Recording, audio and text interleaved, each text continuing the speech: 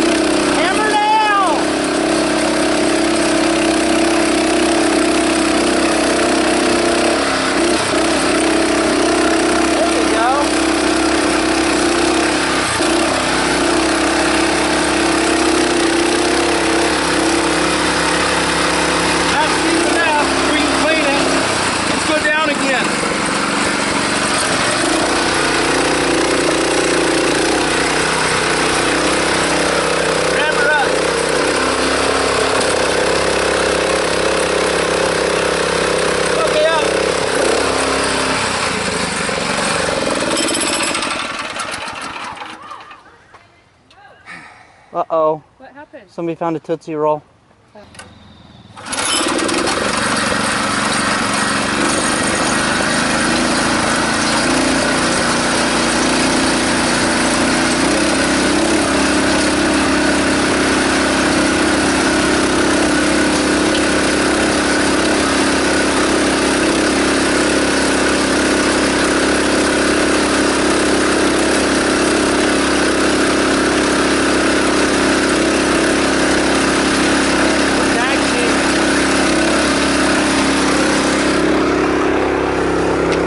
Scott, how's your morning? Oh, not too bad. You're making your first debut on the news. Oh, that's true. I am. Yeah.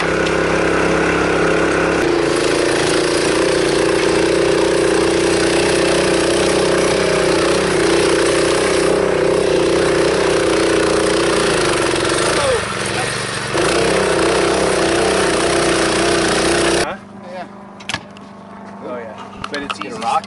Yeah. Yeah, well, we hit a rock. Don't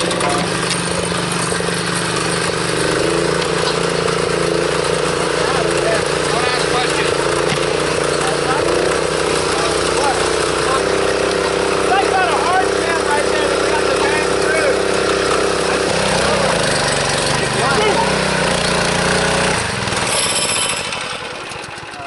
through. Smell the clutch. In the barn first. So how was your pilot car experience last night? Oh my god. We were stuck up on that pass for an hour and a half. Yeah. Almost 2 hours. Waiting. It was weird because That's about the pilot car we talked about on the episode last night. all the what was it, the east to west traffic Yeah. seemed to be going way more than we did. Gotcha. It was weird. But then again, we had both 22 and 20 coming together. Yeah. With no flag or anything there, so we had to merge. And then you had to go up, all the way up to right above Lost Lake. It's where the pilot car finally took you off. Oh, jeez. That was because the Millie fire and the new fire up on the side of the road. Yep. Is there a name on that yet, do you know? Potato Hill, as far as I know, because that's the name of the little snow park that's there. Gotcha. Potato Hill fire. Yep. That one is right on the highway.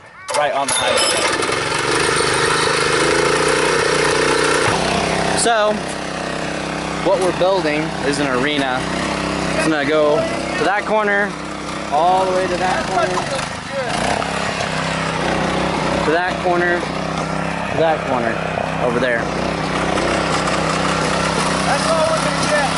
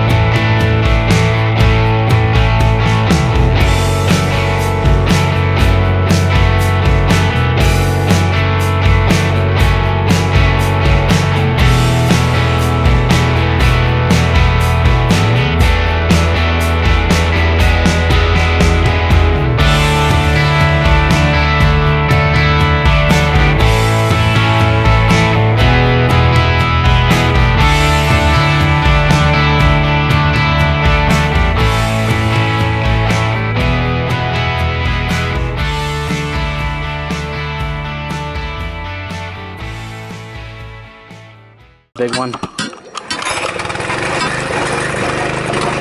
Jesus.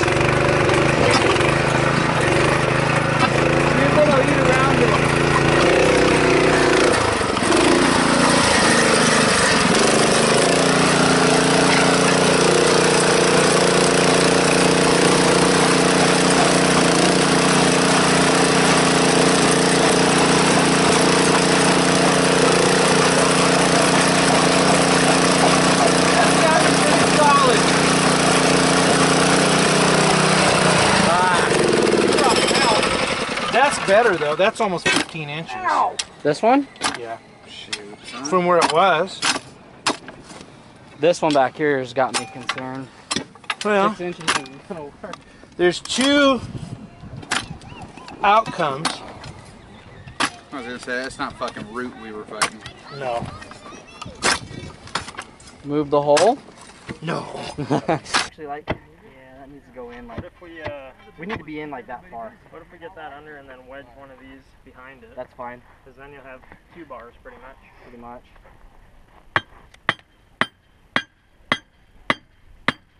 There you go. That's a rock. Going. It's going.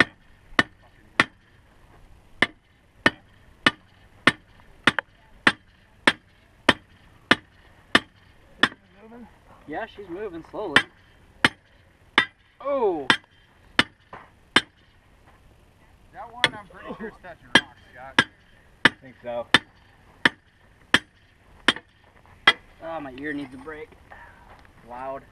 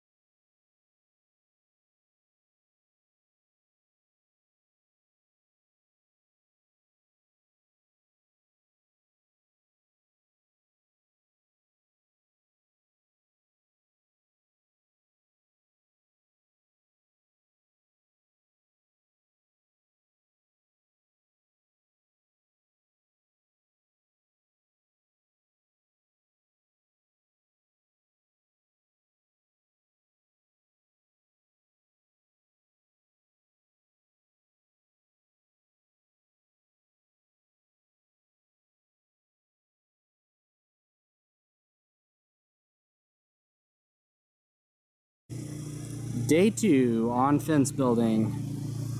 Look at that. Look how straight these poles are, guys.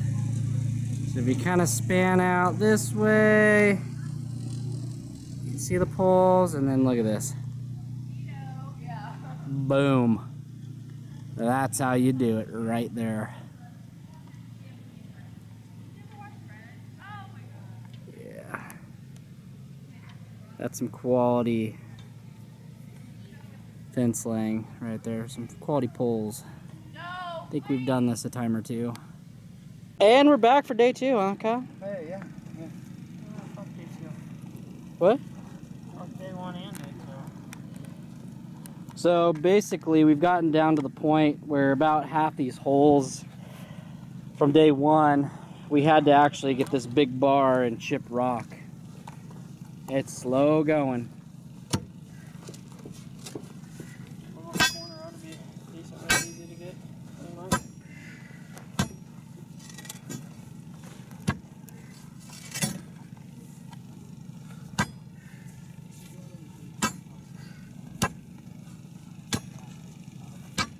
She is a bitch. Well, while you guys are hand digging this hole out, Kyle, do you want to explain to him on these holes down this line? You can talk, and I'm gonna pan over to this line of holes. So basically, every single hole, Damn near all the way down. We only got what? 6 inches. 6, So 8 all of them inches. have to be hand dug. All these holes. A lot of fucking rock out here. A lot of rock. Not really a whole lot you can do with that fucking auger. Especially when there's rock in the way. And it's kind of a pile of fuck. I wasn't too Well, impressed. I was when we first started, Yeah. but well over half of these have been just crap. Bub here and I started this morning at about 9:30, 9:15-ish, and we did 2 hours of just hand digging on some of these holes down over here. All these, like about 7 of these, all got what they're doing behind us. Chipping rock. Papa, how are you doing today? Coming. Papa's hot. Yeah? He's in need of a beer. Another one? Yes. I've been working on my fair share this morning. Yes. You guys are on your last one. We're good. We're gonna set this one, Yeah. and then when these two set, we'll come back and string a line to get the corner. Okay. Yeah, we didn't touch that one up yet. No, that's all good. Scott, how you doing today? I'm tired. How are Tired? Just telling the tubers, showing them our quality of Oh, yeah. Quality of construction. Yeah, on camera it looks badass. It is badass. We don't do half-ass work. We do badass work. In a minute, I'm gonna grab that. I think Elijah cleaned it all up, though. No, I know, but this is... Yesterday I got a picture of it. So, you need to tell them that... Go for it. So, the secret of any quality job is lubrication. So, we believe in staying properly hydrated and lubricated.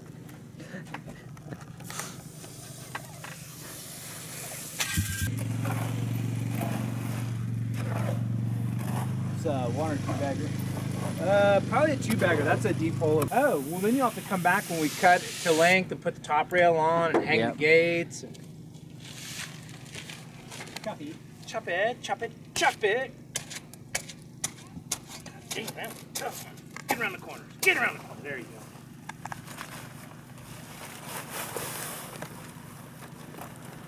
The amount of posts and things. And then it has a release, and you dump it like into a wheelbarrow or Yep. trim it into the hole or Oh, whatever. yeah. That'd be awesome. So a trimmy would be like when you have a deep post hole. Are you rolling? Yeah. A trimmy is when you have a really deep post hole and you're worried about the edges caving in on you. Mm-hmm. Trimmy would be like, imagine a transmission funnel. Okay. So you snorkel it all the way down there in the bottom, and you mix your mud super wet, pour it through your trimmy, and it fills your hole from the bottom up. Instead of kind of from the side like we're doing. Yeah, well, you do it especially in material where you have a hole where the hole's really unstable and it keeps trying to cave in on Oh, you. yeah. So like when we start pouring in the top here, these holes are really good, but when you start pouring in the top Start pulling and everything in. your walls cave in you, then you end up with a bubble or a bunch of material, dry material at the bottom of your hole. Doesn't make for a very good post.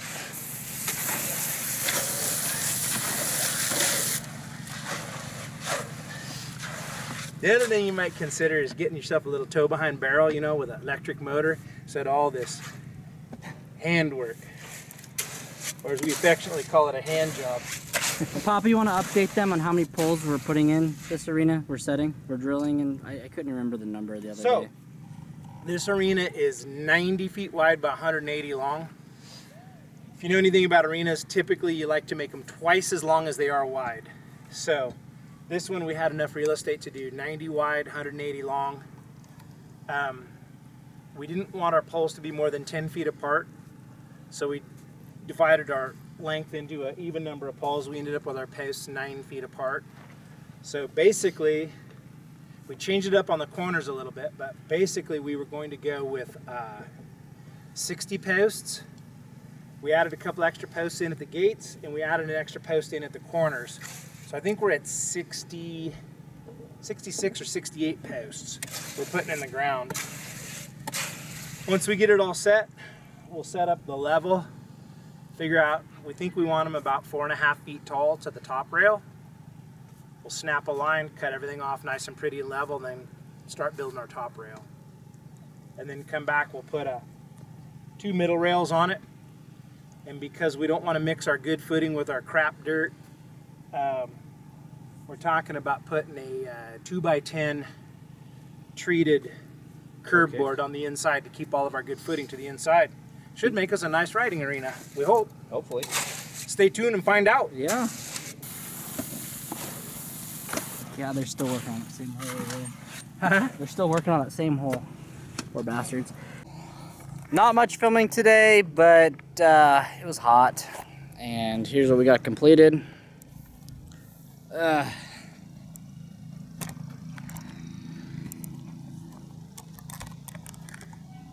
This whole row is done. And this row and the front row is done. So we got one more row along that side.